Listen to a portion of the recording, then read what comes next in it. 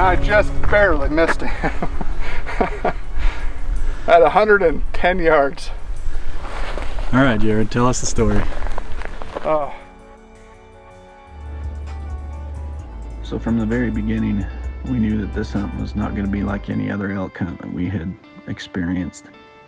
Even just on the drive out, the country was very different from what we had hunted elk in before. This hunt took place in southwest Utah, and Jared was able to pick the tag up on an auction, and felt very fortunate to do so. Again, just big, expansive country, middle of September. The rut was just starting to heat up, so it was about to get really good.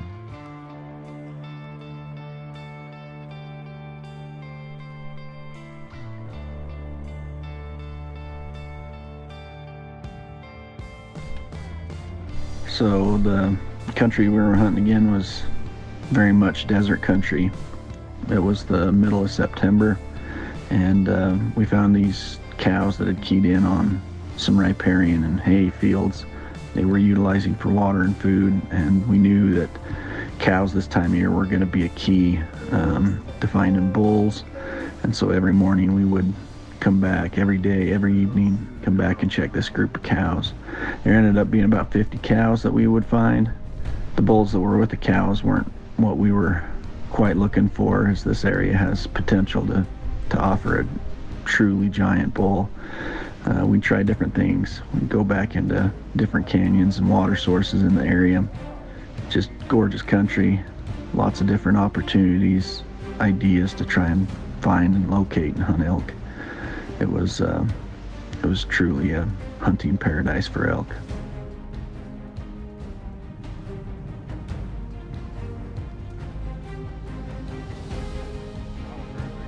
Here we are again, back at the alfalfa field, checking on those cows. Every morning it seemed like there was different bulls that would show up in this group here. Again, if they didn't have something that we were interested in, we would continue looking, and there was always different bulls showing up out here, chasing these cows and competing for them. It felt like you were in an unrealistic place chasing elk, again, just out in this greasewood, sagebrush flats.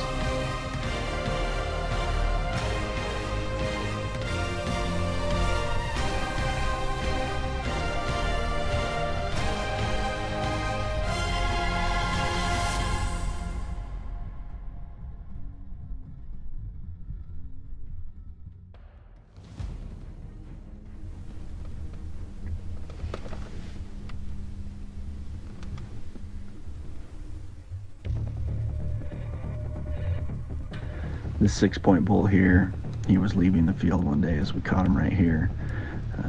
Made a bugle sound at him, and he turns and looks at us. Just a gorgeous bull. But again, we're looking for next caliber up here.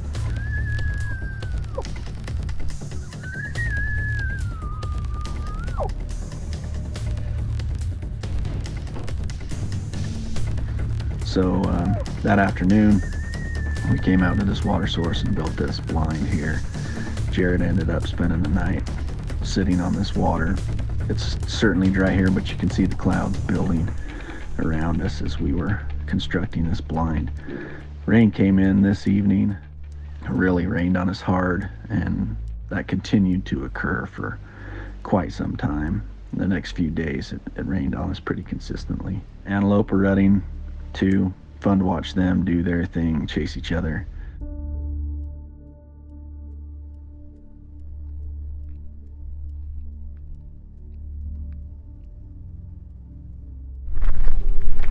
He's got a thick beam, doesn't he? Yeah, he's heavy.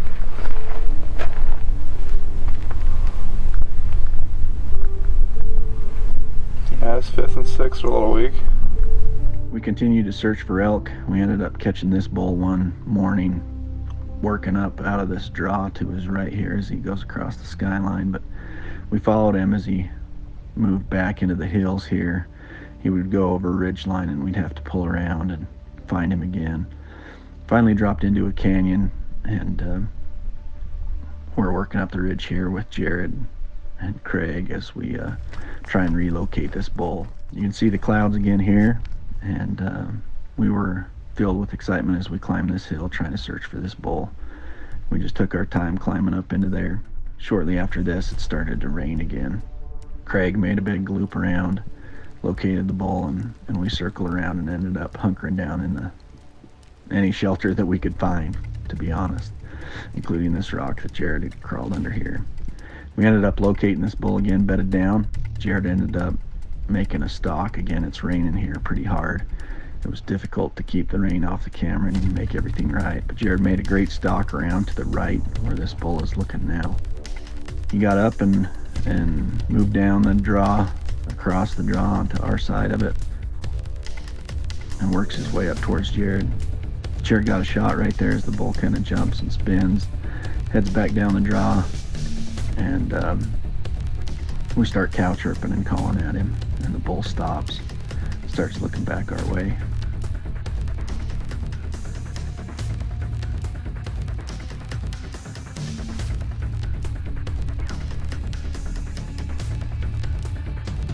He still wasn't sure if he wanted to play with us too much, but again, we kept kind of cow chirping at him, trying to keep his interest. As you can see here, he certainly held up. Jared had missed on that initial shot when he spun, and as you can tell, he's just a gorgeous bull. Would have been thrilled to have this one, but what a neat experience here. Jared never got another shot here. Bull ended up heading down the draw on out of the country.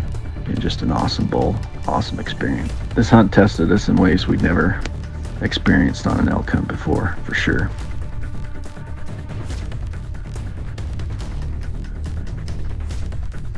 So here we spot this bull, man, and we ended up nicknaming him the Big Bull. He came out here and laid down first thing in the morning. We made a stalk in on him. It was just one of the most painful stalks I've ever been on. Just in that desert, the grit and grime, the sand. You'd think sand would be soft to stalk in, but this had a little gravel in it. And we just worked our way out there. We ended up getting like knee pads to crawl through the desert on, and just had this bull circling us to eventually get our wind. Jared did get a shot, and I'll let him tell the story here. And I just barely missed him. At 110 yards. All right, Jared, tell us the story. Oh, I got up to the bush and I was quiet, so I don't know what happened. My knee pad just broke, and that may have spooked him, but it snapped. But I just noticed his head bobbing a little bit, so I thought, all right, I would just stay here and kind of gauge where he's at and how far it is. He looked like he was 50 yards, but he was a good 100 yards. He actually took off, didn't know what we were. I cow chirped, Ben cow chirped, and he started coming back. He put his head down, I drew. I just knew that was the time for me to draw. And he didn't like me standing up, so I couldn't cow chirp and hold back, so I just had to take a shot at that one, and that one I actually thought I hit, but we can't find the arrow, and I definitely checked the animal. He's got no blood. But this last one was just a Hail Mary, and I would have just put the pin up just a little bit higher. There's the bull's tracks right there. You can see the arrow. That's the tracks. I mean, woof. So Yeah. close. So close. So we made a pretty awesome stalk though. Just needed another 50 yards to go. Jeez.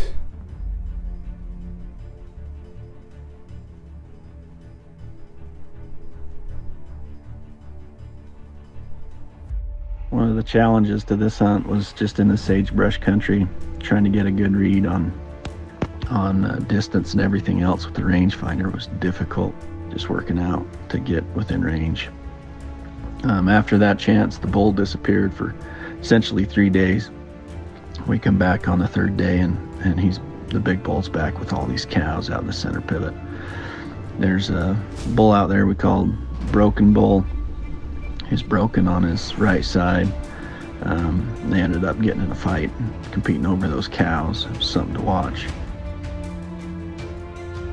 This day we set up a blind, trying to get these elk to come past us as they moved back to the field. That didn't work, so we ended up getting out of the blind.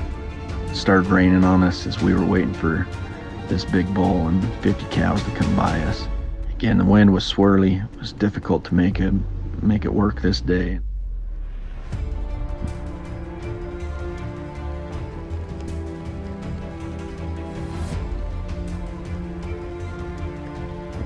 We ended up getting caught by these elk as they moved towards the field. They hooked back around us, going back to the east, and kind of hooked around. And again, it's raining on us here, and so I struggled to keep the camera dry and lens clean and everything else. But we tried to make a move. You can hear them bugling out there. We had a decoy with us, and we were just trying to be bold this day. We were getting down there in the time of the hunt, so we were trying to make things happen. They ended up getting away from us. Here the bull is the next morning. We located him first thing in the morning. He had a little group of cows. We started stalking at about 7 in the morning. And where we're filming this bull here, I'm about 200 yards away. Jared's still working closer. But just an incredible bull. Yeah, we just kept working here. I held up, and Jared made the move in there. I ended up not getting the shot on film as the decision was made to just focus on trying to harvest this bull. We'll let the story tell itself here for a minute.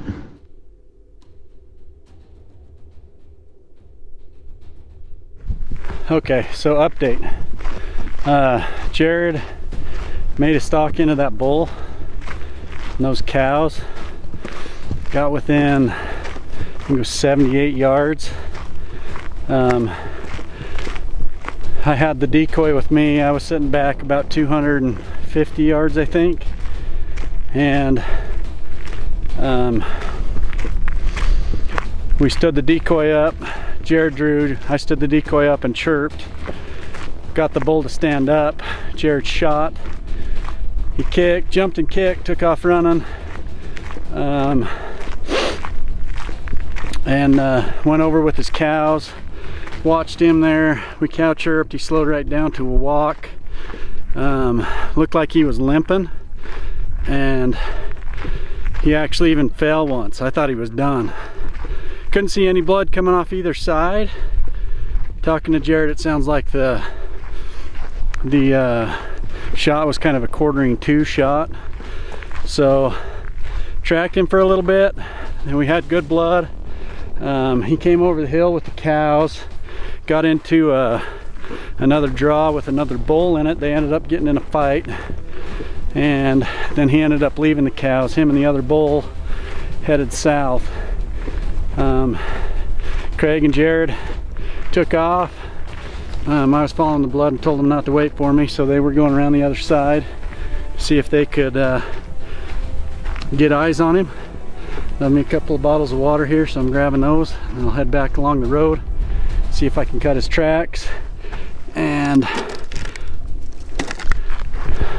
kind of follow him, see if I can see if he's still bleeding as he came across this road, or if he is feeling lots better. He might just be living on adrenaline from the fight with that other bull. So we'll see how this kind of works out, but that's the current update. All right, so update. Tracked the bull. They ripped around this other side. Bull ended up going across the road. Ripped around this other side, and they've got him found. Getting up and down and up and down and up and down, which seems to indicate a decent hit. Craig said that he saw some bleeding from up in the mane, kind of that dark brown stuff, which would match up with the quartering two shot. So it sounds like we're headed in the right direction. I found some more blood on the other side of the road, and they've got him out here, so I'm walking out across the desert to meet up with them. But pretty view.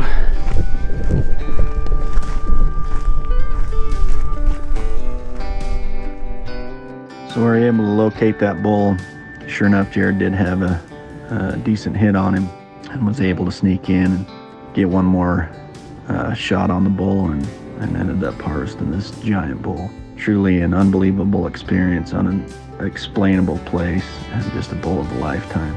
It was truly one that we won't forget.